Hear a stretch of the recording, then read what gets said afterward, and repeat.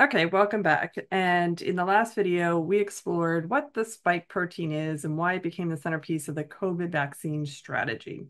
So today we're going to dive deeper into what the protein actually does to the body and whether it came from the vaccine or the infection itself is irrelevant, actually. So if you experience fatigue, brain fog, chest tightness, or strange symptoms that doctors just can't explain, what I'm about to share may finally give you some answers. Okay. So the spike protein binds to a receptor on your cells called ACE2. ACE2 has a lot of functions in the body. It helps to regulate your blood pressure. Maybe you've heard of ACE2 inhibitors that tries to lower your blood pressure, right? So those are medications that the pharmaceutical agencies have developed. ACE2s regulate inflammation, blood vessel tone, mitochondrial function. The problem is, or I mean, it's not really a problem. It's a problem for the spike protein, but the problem is that ACE2 receptors are everywhere in your lungs, heart, blood vessels, kidneys, gut, brain, you name it. There's ACE2 receptors there. So when the spike protein binds to ACE2, it can be anywhere, right? It can block ACE2 from doing its job. And it triggers inflammation. That's exactly what COVID has been a hyper inflammatory process that is manifested in many, many different ways. So that disrupts your body's natural balance.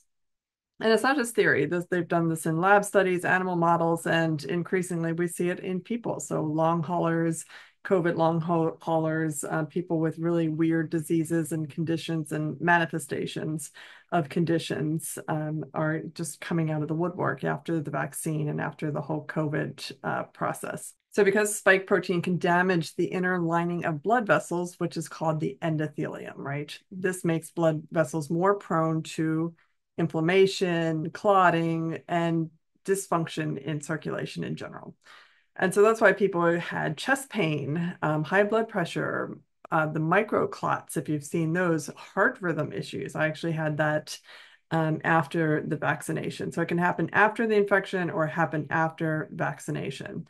And even the brain, which depends on a finely tuned blood flow, this can be affected, leading to brain fog, dizziness, or anxiety. Now, here's the big one, and that explains why so many people feel exhausted. Spike protein disrupts your mitochondria. Those are the tiny little powerhouses. Remember the energy factories that are inside of your cells.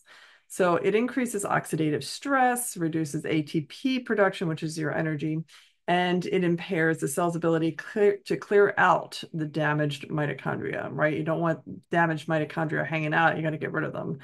So this creates a state of cellular burnout, especially in the brain, heart, and muscles. So if you felt like your body just doesn't run the same way, that's probably why. So your symptoms include anything from crushing fatigue to exercise intolerance, slow recovery from minor stress, depression, apathy, hormonal imbalances, especially in testosterone or thyroid. We thought we had a thyroid epidemic before, now it's even worse. And then the brain is especially sensitive to spike related damage. Why?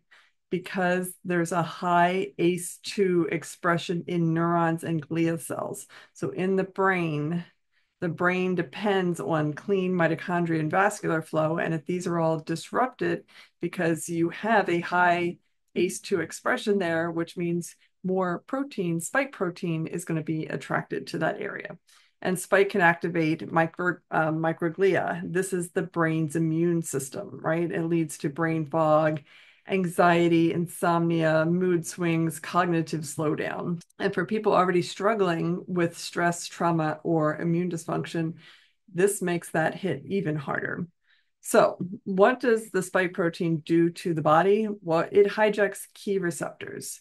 It triggers inflammation. It disrupts your mitochondria, damages blood vessels, and inflames the brain. It's just a medley of just disasters that together it can be really, really devastating. Even one of these things by itself can cause major issues in your life. And that's why so many people, even healthy people, feel like something's been off ever since COVID, or if they didn't get COVID and they just got the vaccine, or if you got both.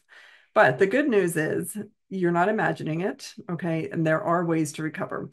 In the next video, we're going to talk about some cases, some real cases that we've seen, people who went through this, who got answers. And after that, we'll talk about how you can actually clear the spike protein from your system and repair the body. So be sure to subscribe, comment, and share this with someone who needs the info, and I'll see you in the next video.